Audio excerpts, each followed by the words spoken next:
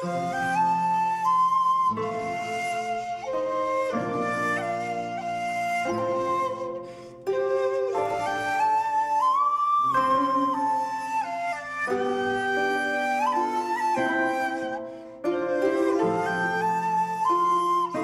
Great Wall of China is not only a UNESCO wonder of the modern world, but also holds the Guinness record for the world's longest wall. It has a length of 21,196.18 kilometers. The Chinese call the Great Wall as Wanli Changcheng.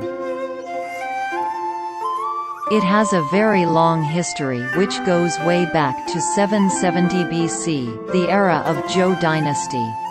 However, significant constructions of the Great Wall has been carried out under the ruling of Qin Shi Huang, who was the founder of the Qin dynasty and the first emperor of a unified China.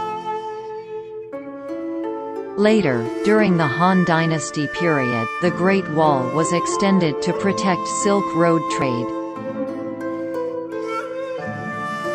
Most of today's Great Wall was built or restored in the Ming Dynasty during 1388 to 1644. Since 1644, when the Ming Dynasty was overthrown, no further work has been done on the Great Wall.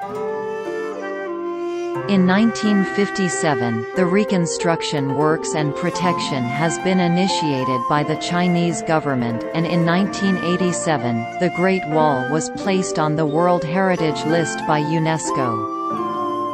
The main purpose of building the Great Wall was to protect China's north from invasions, and it was successful in stopping intruders to some extent, but it couldn't persist against large attacks.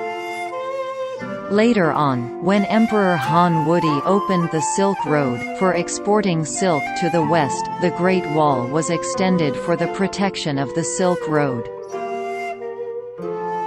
The main labor force for the construction of the Great Wall was soldiers led by generals. It is said that the Emperor Qin has ordered 300,000 soldiers to build the Great Wall after unifying China. Apart from soldiers, peasants have been forced to help in the construction of the Great Wall. Some prisoners and rebels also have been used during the constructions. The Great Wall of China receives more than 10 million visitors every year. Being the most famous section of the Great Wall, Badaling has recorded a maximum of 100,000 visitors per day. And it has been visited more than 300 world leaders and VIPs.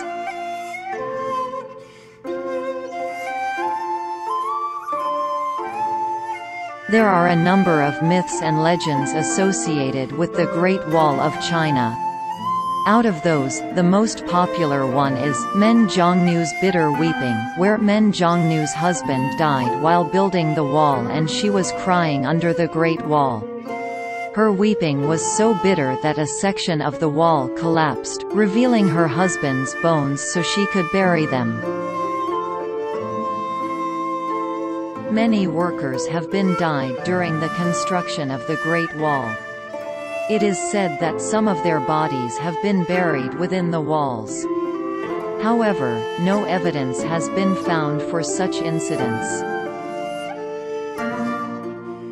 Other than that, the most common myth about the Great Wall is that it can be seen from Moon with the naked eye. It can be visible from the space only with the aid of lenses.